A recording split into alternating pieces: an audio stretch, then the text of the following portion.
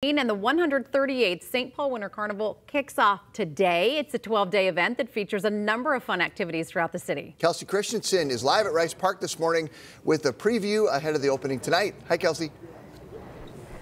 Hey, good morning. Yeah, we're having some fun out here. Lots happening the next 2 weeks, especially for opening day. There's going to be a laser show. They're going to be sculpting some ice, a lot of fun stuff. And the best part is it's actually warm this year, so we can enjoy what's going on. So we have a fan favorite going on behind us, and we have Lori with the bouncing team to tell us kind of what this is all about. You guys have been with the carnival since it started, but you have tryouts happening this year? Yeah, we have tryouts February 2nd, and you need to be 21 to be able to try out, and we need bouncing girls and pullers for it.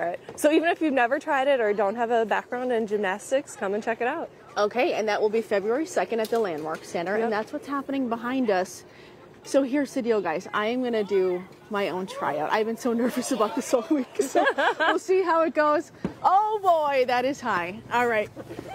I'm not going to do as good as you. Thank you so much. Okay, my heart is pounding, guys. Let's see. All right. And what do I do? Just cross my feet here? Okay. Great. Put your hands behind you on the blanket. Okay. Okay. There you go. Yeah. Ready. Begin. 1, 2. Up she goes! And that was high. Okay. So if you want to try that yourself, you can do that February 2nd at the Landmark Center. Not as bad as I thought, but wow. You nailed that, Kelsey. You did nail it. Fantastic job. You might have a little future in being a bouncing girl. I don't know about that. I really don't know about that. We'll see, though. I'll see how I did. I'll check back in. All right. I'll come back. Sounds good. Thanks, Kels. She wins by our book. Yeah. Oh. Very impressive. Kept her composure. Yeah. Many looking to get outside and enjoy their favorite winter activities. Today, the remaining ice rinks in Minneapolis are opening up. We're joined now by Kelsey Christensen, who's live at Linden Hills Park in southwest Minneapolis, one of the public ice rinks opening for the season, and I wonder if she's still skating right now. I am still skating, and I am very cold. Winter has certainly arrived, and quickly. It's pretty amazing to see these rinks here out in Minneapolis, because we just saw a lot of crews flooding these rinks just yesterday, some a few days ago, and now they're already turning into ice as rinks. There are 45 to be exact across Minneapolis for their public parks. That's across 22 different parks here in Minneapolis, 45 rinks. The first Minneapolis rink opened Wednesday. That was at Lindale Farmstead Park, with the rest following suit today. That's according to the city, making way for broomball and pond hockey leagues to finally start up. And Brett, it's not only skating, the warming houses will be open as well. Something you're definitely going to need if you come out here skating, especially today. The Park and Rec Board also says the lights will be on out at the rink, so you can skate into the night. Now, the warming houses, those hours will vary, but they will be open until at least 9 o'clock in Minneapolis. If you're thinking, hey, I want to try skating, but I don't have skates, you could actually borrow some of the skates in the warming house, bring it out to the rink, try it out. They're also looking for donations, so if you have extra skates, just drop them off at one of the warming houses. You make it look too easy, Kelsey. That's very impressive. It is Minnesota, I guess, after all. Yes, you fit right in with it. Oh, I love it. Well, State of hockey. They're going to, state of hockey, and those are going to be some very busy rinks throughout the weekend. Kelsey, thank you so much. 12 teams from across the world are in Stillwater right now to compete in the World Snow Sculpting Championship. Kelsey Christensen joining us live in Stillwater with a look at all the excitement that is underway. Kelsey, those artists, they have been working all through the night just to get started on some of these beautiful creations. Yeah, and they brought the snow to Minnesota. But yeah, it has been pretty cool to watch. We've been here since about 6 o'clock this morning.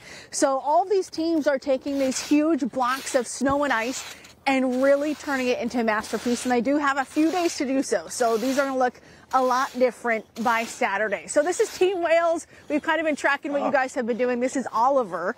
He is the team captain coming all the way from Wales to Stillwater, Minnesota to compete in this World Championship. I mean, how are you feeling today coming to Minnesota to do this? Yeah. It's all coming together. And so what is this going to be exactly? I'm catching some ears here. Hares. So jackrabbits, you know when they fight? Okay. Or hares, we call them in in Wales. We call them rabbits here, but yes. Yeah. Okay, fair enough.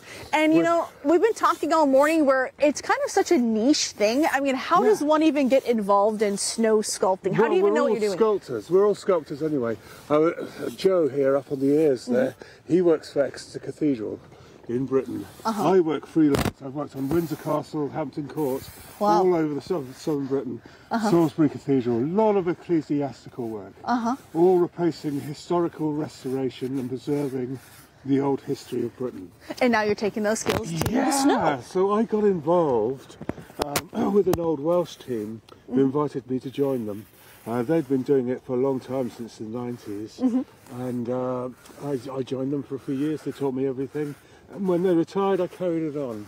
And I decided to use my friends, you know, give them the opportunity to come out here with me. So I've involved about 20 people over the past 12 years. So cool. Awesome. Oliver, thank you so much. We will let you get back to work because you have a lot of work ahead here, my friend. Jackrabbits, The boxing bunnies. I love it.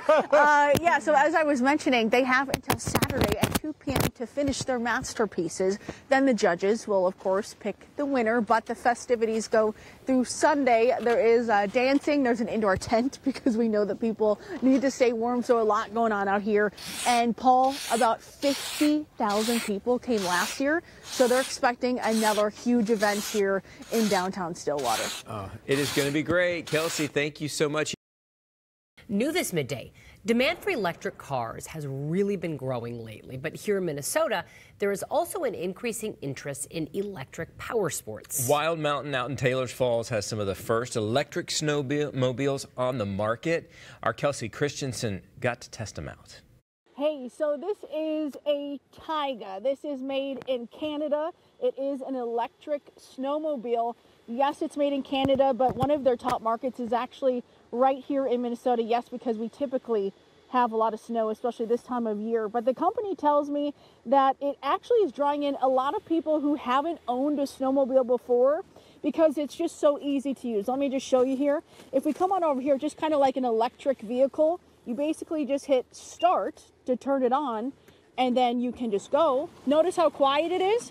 You can also just hit reverse, and it reverses too.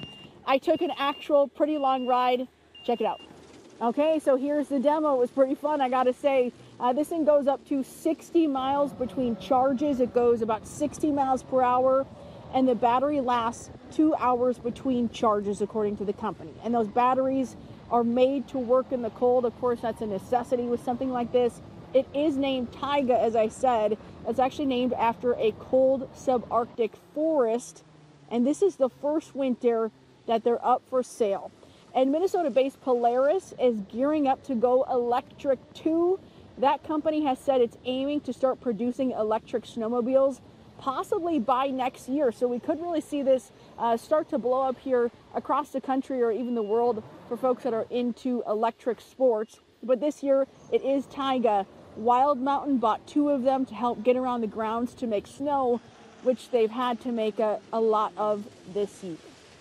We want to be good stewards to our environment, and you know, environment is it's like winter is our playground, and we want to make sure that we keep it. You know, as we're kind of in this this warming spell and up and down, we want to just be able to continue having skiing and having fun. Which is basically Wild Mountain's motto. They are a carbon neutral resort. Now, as for the electric vehicles, a standard model will cost you about $17,000, and the company says it should last for about 2,000 battery cycles. All right, see ya. Man, listen how quiet it is.